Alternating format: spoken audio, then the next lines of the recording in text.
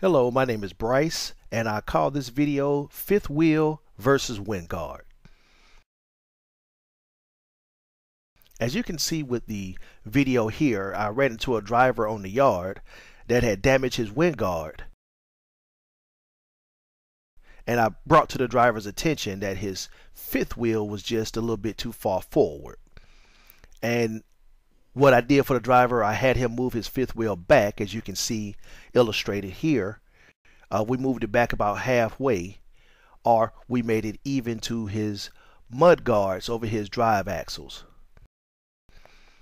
Now, certain times you would move your fifth wheel depending on if you need your vehicle to weigh out correctly. But me, I tried my best once I had my fifth wheel set to just leave them where they were, because I didn't want to rip off my wind guard and spend most of the afternoon talking to safety. Y'all take care and drive safe.